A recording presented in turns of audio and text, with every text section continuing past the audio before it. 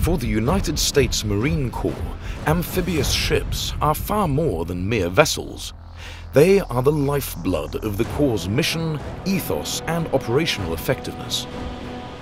These ships embody the Marines' identity as an expeditionary force in readiness, always prepared to fight and win battles on foreign shores or provide aid in the face of disasters.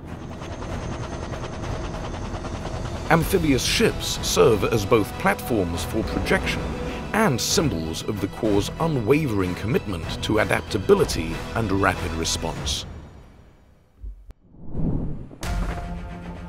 The San Antonio-class amphibious transport dock represents a major evolution in the United States Navy's amphibious warfare capabilities. Introduced in the early 21st century, the class was designed to replace aging vessels while meeting the demands of more expeditionary warfare, technological advancements, and evolving geopolitical realities. The decision to build the San Antonio class was the result of a combination of operational needs, strategic priorities, and lessons learned from previous ship classes.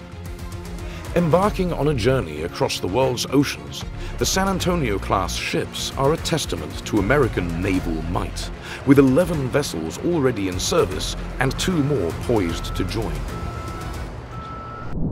In terms of size and displacement, the San Antonio-class LPDs are impressive. Each ship spans approximately 684 feet in length, with a beam of 105 feet, making them sizable platforms for a wide array of missions.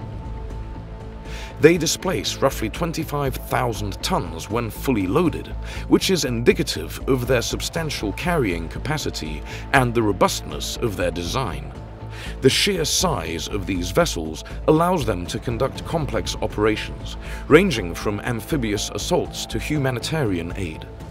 That's San Antonio in all its glory, carving through the ocean at a respectable 21 knots, its 105-foot beam leaving the wake as wide as a city street.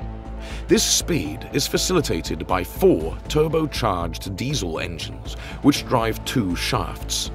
The range of these ships is equally impressive, capable of covering approximately 9,500 nautical miles at a cruising speed of 18 knots.